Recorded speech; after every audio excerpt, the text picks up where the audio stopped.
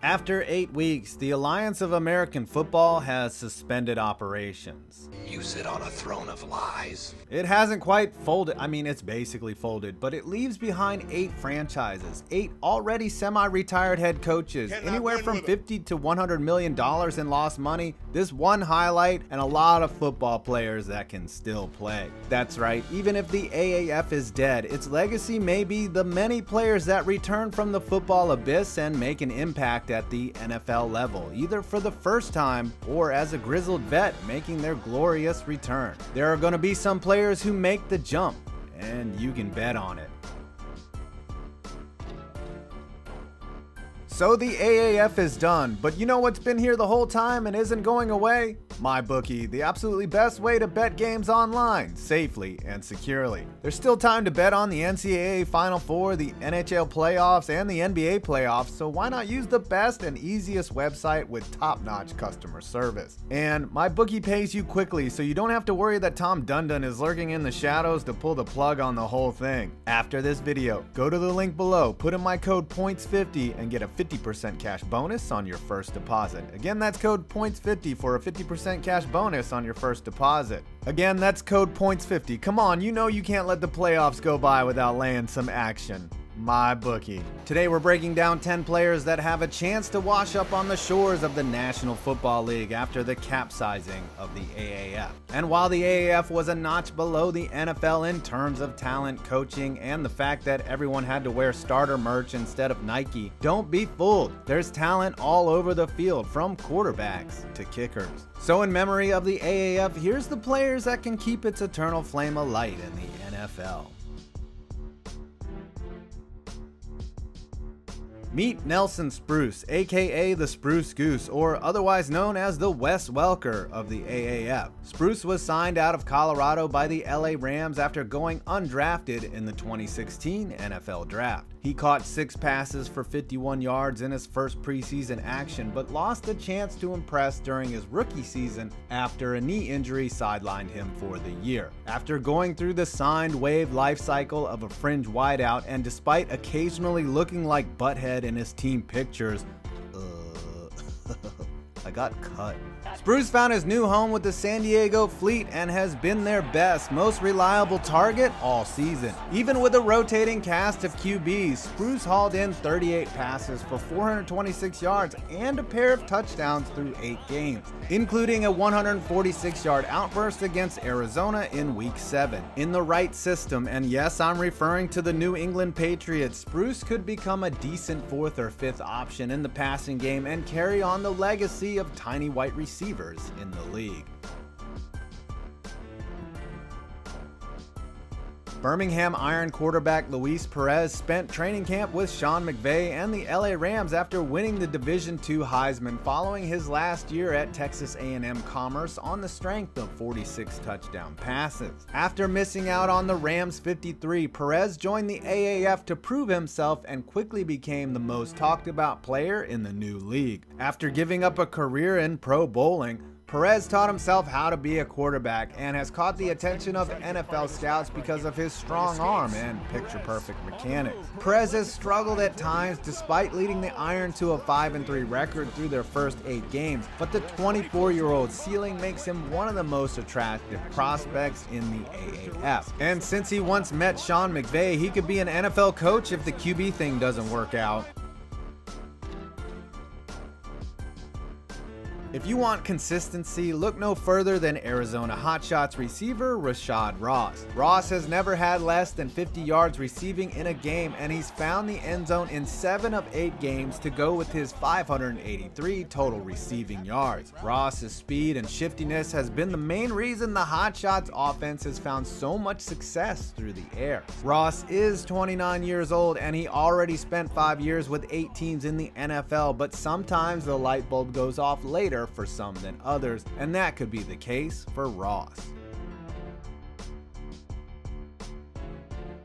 Carter, yep, with a K, has wreaked havoc in the trenches for the Salt Lake Stallions all season, recording 7 sacks, 13 tackles for loss, and a forced fumble. At 25 years old, Schultz still has plenty of time left to make a return to the NFL after bouncing around with the Cleveland Browns and Carolina Panthers. Besides, he wouldn't be the first Northern Iowa alum to make a triumphant run at NFL glory after making magic in a semi-pro league. However, there are no records of Carter Schultz bagging groceries recently.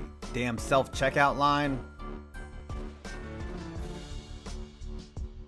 Luis Perez might be the most talented quarterback in the AAF, but there's no questioning who's been the most productive. 27-year-old Garrett Gilbert out of SMU has led the league's best team, the Orlando Apollos, to a 7-1 record. Under Steve Spurrier's aggressive tutelage, Gilbert has thrown for a league-best 2,152 passing yards and a 13-3 touchdown-to-interception ratio. Gilbert bounced around in the NFL over 5 seasons after being drafted by the Rams in the 6th round of the 2014 NFL Draft. He got a shot last season after Cam Newton and Taylor Heineke went down for Carolina and completed 2 of his 3 passes for 40 yards in a limited opportunity. Man, he should have just thrown 6 picks and the Raiders would have signed him. He's the Drew Brees of the AAF as yards leader, and he's the winningest quarterback in league history, so if he can add a false championship to his resume, there's a good shot he'll get another go-round in the NFL.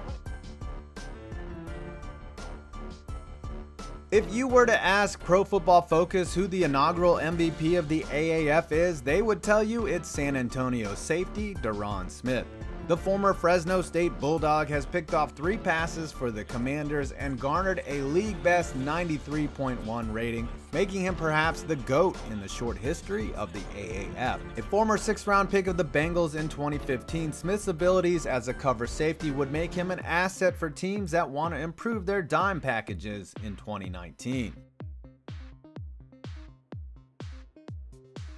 From one force on the San Antonio defense to another, edge rusher Jaron Elliott has tallied 7.5 sacks in 8 games, the best in the history of the league. The AAF's Bruce Smith was signed on as an undrafted free agent by the Packers out of Toledo in 2014 and picked up 4 sacks and an interception in 3 years with Green Bay, but eventually faded away into the warm embrace of the Alliance. Teams are always looking for pass rushing depth, and Jaron Elliott should get a call from one of those needy NFL teams that struggles to get to the quarterback. According to Pro Football Focus, former 49ers corner Keith Reeser has allowed just a 21.2 passer rating when he's been targeted this season. The FAU product spent 4 years in the NFL before making the transition to the AAF and leading an Orlando defense that has been one of the best in the league. Reeser has defensed 9 passes and picked off 3 through 8 games, and at age 27, he's still young enough to try his luck in the NFL one more time.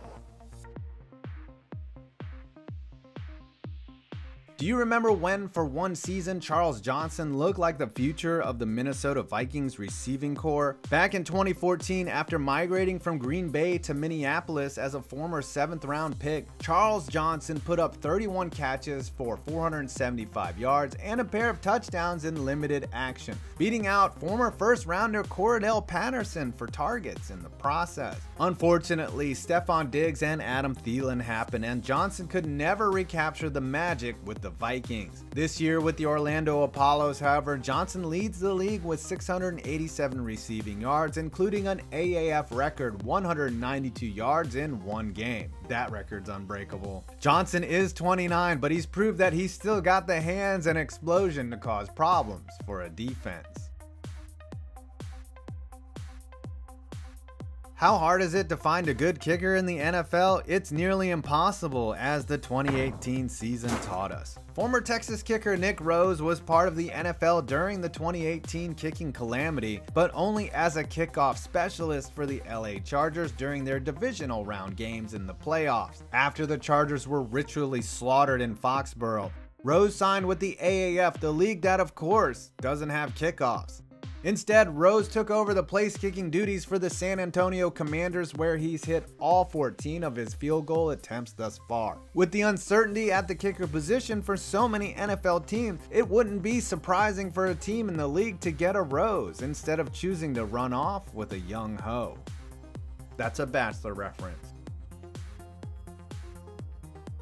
Even though all of these 10 players are unemployed and had to buy their own flights home, they've got as good a chance as any to collect their paychecks from many of the 32 NFL teams next fall. America loves a comeback story, and perhaps if for nothing else than keeping all of us sane for 8 weeks in between the Super Bowl and the NFL draft. And the AAF could be considered a small success if it can take a few talented football players and serve as a platform to launch them towards their gridiron dreams. You can't mention former NFL player Rod Smart without seeing this picture of his days in the XFL.